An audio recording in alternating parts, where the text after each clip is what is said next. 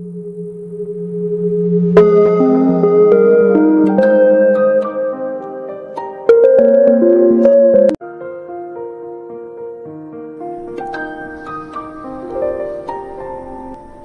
evildoer grieves here and hereafter. He grieves in the both worlds. He laments and afflicted, recollecting his own impure deeds.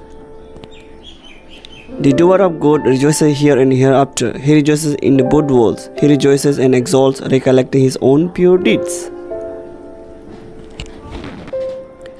Heedfulness is the path to deathless. Heedlessness is the path to death. The heedful die not, the heedless are as if dead already. Clearly understanding the excellence of heedfulness, the wise exalt therein and enjoy the result of the noble ones. Thanks for watching.